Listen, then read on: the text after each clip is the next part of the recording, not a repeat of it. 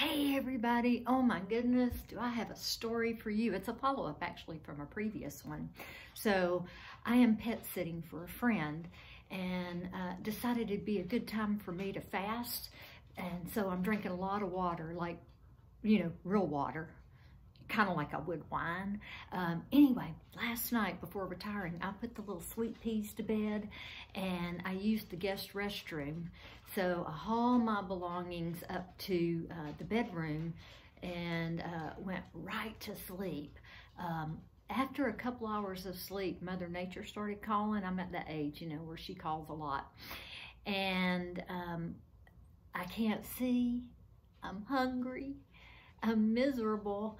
I gotta pee, and I make my way to the water closet blindly. Now hold your horses, I did go to the right location, okay? I do my business, and I reach down to push the bidet button. You're not gonna believe this, but accidentally pushed what I would call the happy ending button. Can you believe it? Because it has some power and it's all over the place.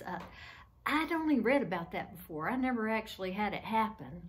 So I can't see because I didn't think I needed my glasses to go pee, right? And so I just push another button and it's a massager. And then I push another one and it blows me dry and I can't figure out how to get off the dang thing without destroying the whole room. I swear that thing was taking advantage of me in my vulnerable state of blindness and sobriety. And we hadn't even been properly introduced. I'd only used the downstairs one before.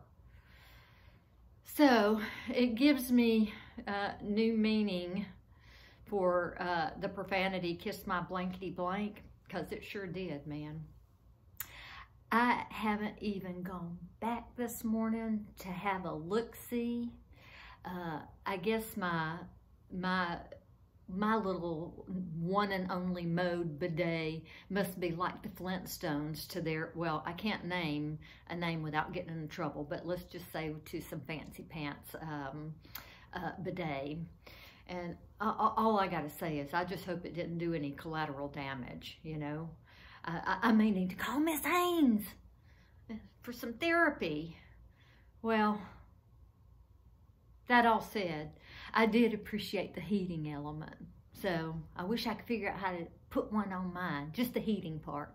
Anyway, I love you folks and I'll see you next week. You have a beautiful Tuesday. Bye-bye.